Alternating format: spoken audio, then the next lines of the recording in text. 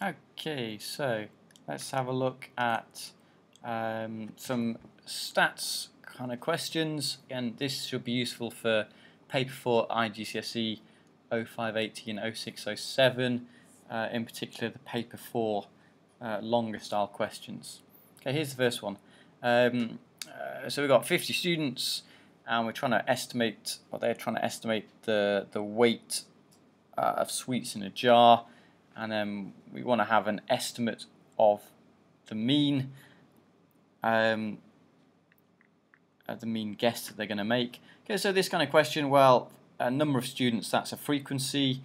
Whenever we've got some kind of domain here where we don't know the actual value, we just know it's between 0 and 200, we just take the midpoint. Well, halfway between 0 and 200 is 100, halfway between 200 and 300 is 250, etc., etc. We work out the midpoints. These are pretty easy to work out. If they're more difficult, we just add the 2 and then divide by 2, in effect find the average, but these are pretty easy just to see what they're going to be. So write down the midpoint. You then just do midpoint times frequency, so midpoint times frequency, midpoint times frequency, add all those together, it gives us 15,800, add the total frequencies together, which is 50. Okay, don't make the mistake of just counting how many columns. We got 1, 2, 3, 4, 5 rows. We don't just do 15,800 divided by 5. We do the total number of students. So 15,800 divided by 50 equals, there we go, 316. Okay, this should be pretty easy, 4 marks, as long as you remember to write down each step along the way. You get 1 mark just for writing the midpoint, 1 for doing the midpoint times frequency, 1 for dividing it by 50, and then obviously your final mark for the answer. Okay, next one. It says complete the histogram to show the information in the table. So this is the table that we'd got previously, what we were given from the previous question. Okay, whenever you see a histogram, then you're going to be thinking frequency density.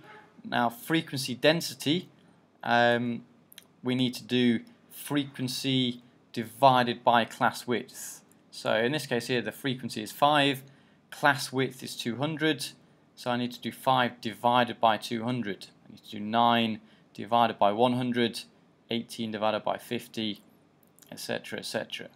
Okay, and this is just a very rough sketch. I'm sure you could do a bit neater with a ruler in the actual exam. I now just need to actually plot the points here. So from 200 to 300, well, I've done 9 divided by 100, that's going to be 0.09.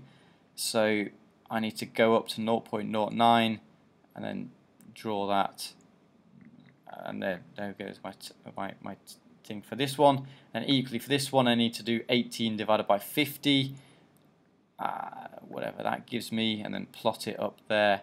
And I'm going to get some kind of table that looks like that. As I said, make sure you do it a bit neater in the exam, but it's going to look something a little bit like that. Just be really careful on this one. They're kind of nasty on this question.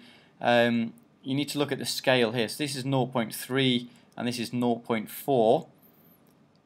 And so basically think about, that we've basically got, in this case here, yeah, we've got 2, 3, we've got 10 little spaces. So we're going to go, this is going to be 0.31, 0.32, 0.33. So be careful on the scale, because they sometimes change the scales on the different axes, so you know how to plot them correctly. So there we go, so we've drawn a histogram. Next one, we'd then use a cumulative frequency. So we're still doing the same question, same bit of information. Cumulative frequency, well, the first one is still just 72, but the cumulative, so we add the previous answers. So up to 2, we're going to do 72 plus 21, so that's going to give us 93. Up to and including 3, we're going to do 72 plus 21 plus 9, and then so on and so on and so on. So we keep on adding everything up to what we've got so far. Okay, so the final answer should then give us 120. We can then plot that on a table. So there's our cumulative frequency. All you need to remember for this one is to plot the top of the interval. So I'm going to plot 1 and 72. So 1 and then 72. I'm going to plot 2 and 93. and then 3 and 102, and so on and so on. Again, it should be a nice smooth curve. I've done this nice and roughly. Make sure in the exam you do it nice and smooth. Use your pencil. It's going to look something like that. If something's gone wrong on your cumulative frequency, if you start coming down again, it should finish at the maximum value, which in your case is going to be 120. Okay, so that's our cumulative frequency curve. And then we use this curve to find, well in this case here, the median. Well, halfway from 120 is 60, so we go across from 60, and then we read down. It's this value here. Again, nice, it's a little bit small to see. It's around about 0.8, so that's going to be the median for this one. Okay, again, just check you look at the scale. We've got 10 little spaces for 1, so each little space is going to be 0.1. But be careful on this scale. On the y-axis, we're going up in 2, because that halfway between 10 and 20.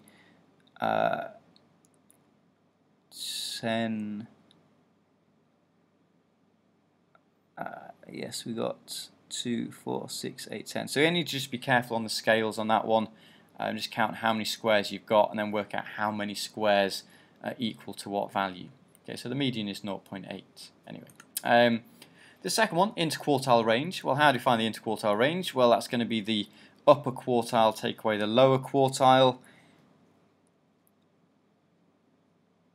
And then in this case here, well, the lower quartile is 1/4 of 120, which is going to be the 30th value. So we look at the 30th value. The answer is not 30, but it's the 30th value. The upper quartile value, do 3/4 of 120, so it's the 90th value. And then we work out with this the 30th value.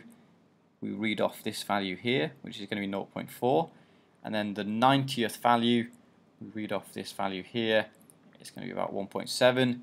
Therefore, the interquartile range is going to be 1.7 take away 0.4, which is going to be, there we go, 1.3.